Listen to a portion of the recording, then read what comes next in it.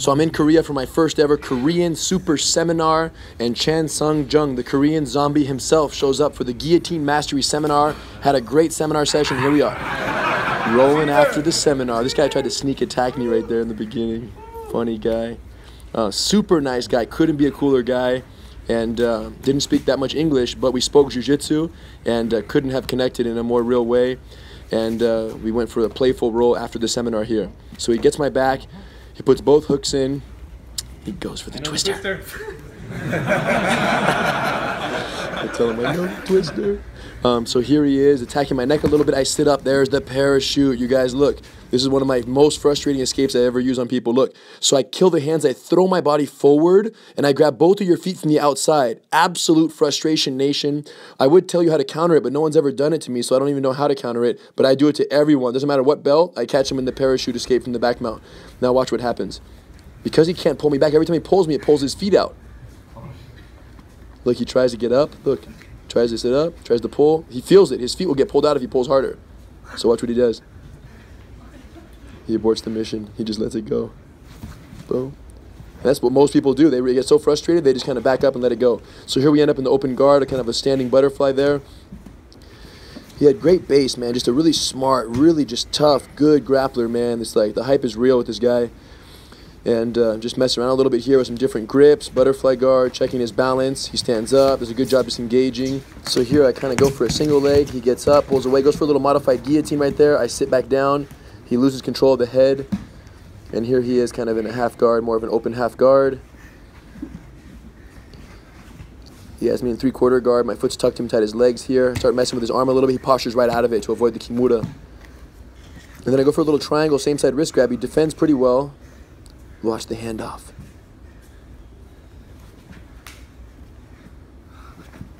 Boom. There it is. So what happens here is, look, I try the standard triangle, but he defends, so I switch off the wrist. Look at this cross grip killer right here. So I hand off the cross grip, then I go back to the head with the same side hand. Nobody expects that to be a triangle grip. Everyone expects the same side grip. I do the cross grip, hip out, push the hand, jump the leg. Look, same exact thing. I just switched my hands on his wrist, and that totally threw him off guard there. And we landed in the full triangle lockup. I've been doing that a lot lately. Cross grip from the triangle setup. He goes here, side mount startup. And now he goes around, works from the knee on belly, goes around north-south a little bit, starts attacking the arms pretty well. Looking to scoop that outside elbow. He's looking to scoop my other elbow. My elbows are so heavy on the mat, though. Normally people try to get up and get out of here, and that's when they get caught. Don't try to get out, you guys, until he gives the window. See, by me laying chill, he got comfortable, and that's when I got the window for the escape. Back to open guard. Ooh, the levitator guillotine almost landed. I jump up in the levitator, but he did a great job pulling away. So I sit in that cross-legged position. I levitate straight up, but he perfectly defended it. Drops back in here into kind of this butterfly guard. What do you got here? Yeah, there you go. Try the triangle. I tried the cross grip killer again, and he defended it perfectly. So as I pushed it, he ducked his head out. So it's one of those ones that you get caught once, fool me once, but, you know, shame on, what is it? Fool me once, shame on you. Fool me twice, shame on me. Something like that. Or the other way around. Either way. Defended perfectly the second time. Here he went for a little 1.5. His hands are locked together, and he does a great job of just really fighting that triangle entry. He almost lost his balance there as he sat back. I went for the triangle in the transition. He came back in the guard. So he's just really smart in transition. He's very aware of the submissions. Here he kind of pulls away. He's defending really well, sits back, boom. But here he starts to pass. Almost go a little omoplata setup there. He does a good job keeping good posture, so there's no shoulder pin. I kick him away. He's off balance, so I just push his belly. He loses his balance. And then right when I land, he goes for deep half right there. But look what I do. I cross my feet and I sit back. So he went right for deep half. Look, watch his right hand go under. I cross my feet here and I push my butt back and down while my left arm is deep cross face, keeping him from sitting under, getting under my hips. That cross face with my left hand is what's messing him up, the left arm behind his neck. He does get double underhooks here. And now look at the shoulder pressure in his face. The left shoulder and his jaw makes him look away, which makes it hard to turn back in for the deep half. And then I pin his knee, slide over, go straight to mount. So from here, he does a good elbow escape on my back foot, but I dismount to the same side as the elbow escape to prevent that from, you know, turning into anything. And then from here, stop in Chicago, shoot all the way through. Belt messing everything up. So from here, wrist control, head control, step on the bicep, watch the bicep, on the head, foot on the bicep, switch hands on the head, and then shoot the leg straight through. And I just chose to fall off to the side for the easier lockup. I didn't know my belt would be working against me. I'm going to have a talk with him. And there it is. Amazing guy, you know, couldn't be happier to have rolled with him.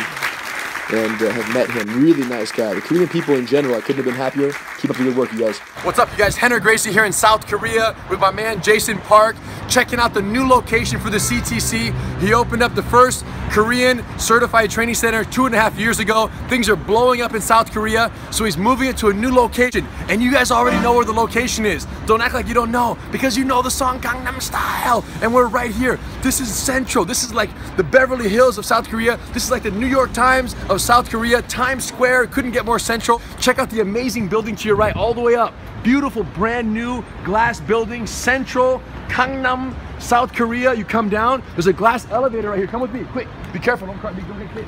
This will be the main entrance right here. So you're gonna have this elevator right here where you can go straight down. But for now, construction is still underway, so I'm gonna take you behind the scenes. Check it out. We're coming downstairs right here. This beautiful glass elevator will be how you normally get down to the basement floor, which is where the academy is at. Watch out for the rope right here. Careful, careful, careful. We're coming down. Beautiful stairs right here. Oh.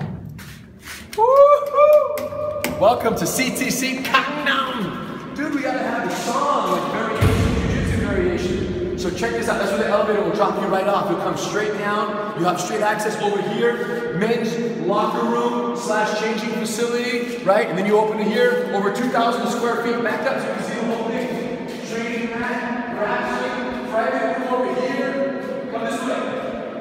Women's locker room over here in this corner, boom. And then over here, amazing space.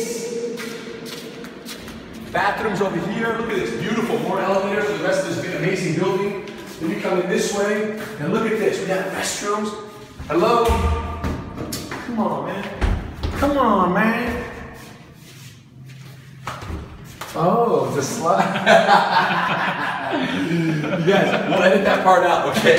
We'll edit that part out. So then you come over here, and you got the, hello? Women's locker room, or not locker room, this is just an actual, like a bathroom, right? So locker rooms will be in there, but just actual beautiful, brand new, the building is literally brand new.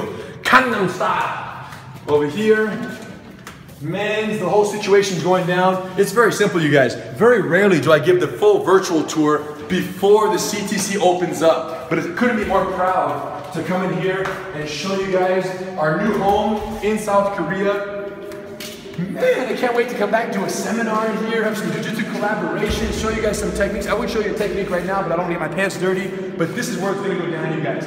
Beautiful green mats, wall-to-wall, lockers, restrooms, Gangnam Central. Train station is right here, am I right? The train station, the main Gangnam drop for the subway station is right here. You don't even need a car. You don't need to worry about parking. You literally have to get on the train, get off, come here, down one elevator, and you're ready for class. Get up, subway, out of here, and you're good to go. And when you get home, GracieUniversity.com until the next class. And if you're not in South Korea, if you're ever here, come train, do a class. My man Jason will hook you up for free.